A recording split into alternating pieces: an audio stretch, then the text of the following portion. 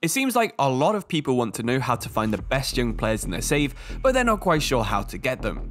YouTube has been suggesting I make a video on this topic for about 6 months because so many of my subscribers are searching for it, so it's finally time to have a look at some ways to find those hidden talents in your career modes. I'll split this video into 2 different sections. First, we'll look at how to find young players by scouting the transfer market, and then we'll look at how to get the very best youth players into your academy. So let's start with some basics. Did you know you can actually see what potential a young player has? If you look at their player profile, you'll notice one of 4 things written right here. First, we have join the club in, and then a year. This means they'll have under 80 potential and you could probably ignore them. We also have showing great potential, which means they have between 80 and 85 potential. You have an exciting prospect, which is between 86 and 90 potential, and you have finally the best status, which is potential to be special, which is commonly written as PTBS. This means they have between 91 and 94 potential. Because of this, you don't actually need to scout a player to see this information, and you can easily avoid a bunch of flops. We also need to talk about regens, because they're by far one of the best places to find some overpowered talent. Regens are created when an original player retires and has the same potential, position, nationality, and date of birth as the original player. To give an example, you might look for Ronaldo's regen, who would be a Portuguese striker and have the same potential Ronaldo has at the minute, which is 87. They'd either appear at a club in the Saudi Arabian League or in the free agents pool, which you can see in the transfer market. I think the most notorious current example of a regen is Benzema. After a few seasons, even if he hasn't retired, a replacement French centre-forward will be born to take Benzema's spot. The player will be put in either the same league as Benzema or in the free agents pool in the transfer market.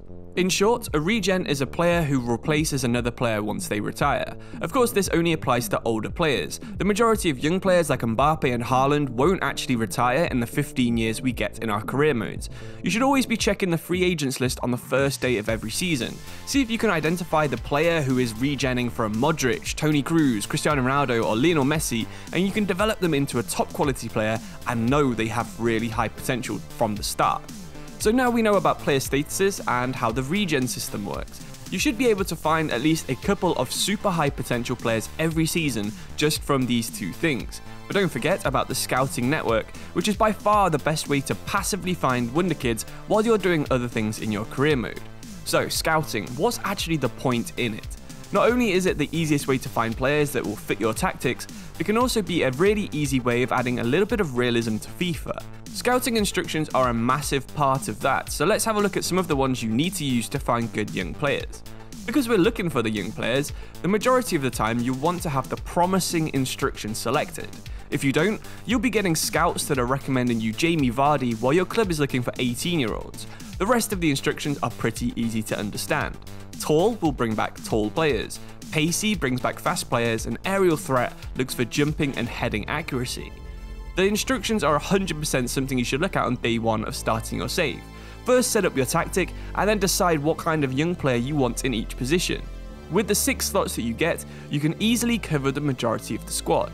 Let's say you play a 4-4-2, you can use 1 for young attackers, 1 for young wingers, 1 for centre mids, fullbacks, centre backs, and the final one to look for goalkeepers or for a different type of player in one of the other areas.